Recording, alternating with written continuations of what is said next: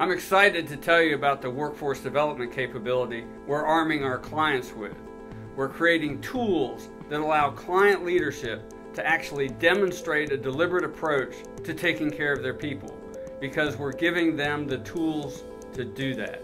And it's a great partnership. We team with the client, we understand their need, we team with their experts, and then we deliver the goodness. What was once an environment of haphazard training and development is now becoming deliberate and measured, competency-based delivery.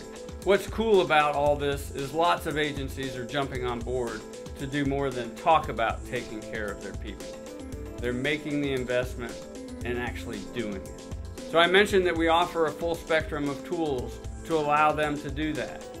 For example, we build automated web-based individual development plans that allow employees and supervisors to interact, that allows supervisors to understand training requirements, and that allows leadership to make the right resource investment.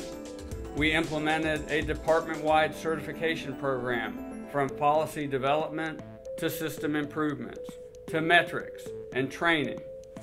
We implemented competency-based career paths for both an entire career field as well as a specific occupational series.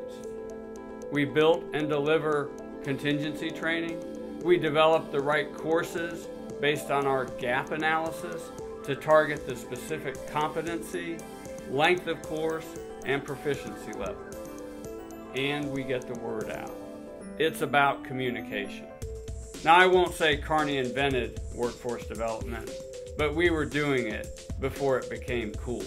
Hey, so isn't there a move afoot to make taking care of people part of what you get measured for in an audit? Dave, actually there is. It's called the Green Book. And I'm here to tell you about the recent update to the Green Book and how it relates to workforce development and ties to OMB A123 and internal controls. Lots of changes are happening this year in workforce development and internal controls, and Kearney is a leader, helping clients navigate these important updates. Focusing on how agencies recruit, develop, and retain their workforces is a critical component of the new Green Book and internal control requirements. You heard me. Your people are your best controls. The Green Book now requires that leadership set expectations of competence for key individuals, that leadership consider standards of conduct, assigned responsibility, and delegated authority, and most importantly, they need to maintain a level of competence through development and retainment of the workforce. The Green Book identifies a competent workforce as one of its best tools in controlling risk. So make sure you're developing your workforce every day, all day. So many things coming down the pike, and Kearney is always there to partner with you.